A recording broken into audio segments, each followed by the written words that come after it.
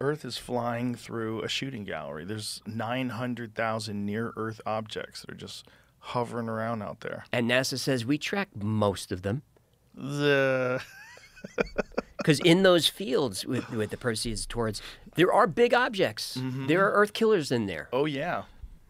You know, and Apophis is lurking. Apophis is the big one. That's due to fly by in a few years. What's that one? That's a giant asteroid that's, I think it's due to fly by maybe 2030 something. How big is that one? I'll get it wrong. I mean, I'm going to say a million things wrong today. I'll hear all about it. But it's a planet killer. Like it's a civilization ender, and it's going to fly near. Like we're going to be able to see it during the day. 375 meters across, about the size of a cruise liner. It will pass within 32,000 kilometers of Earth's surface on April 13, 2029. Now stop there.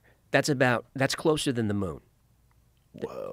Way closer than the moon. Yeah. So that's about 70,000 miles, where the moon is 250. 250 to 300.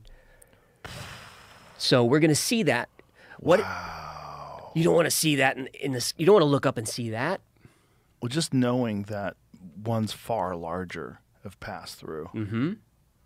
And then we know for sure a bunch have hit. You know, For sure. You know, Chichen Itza, that one.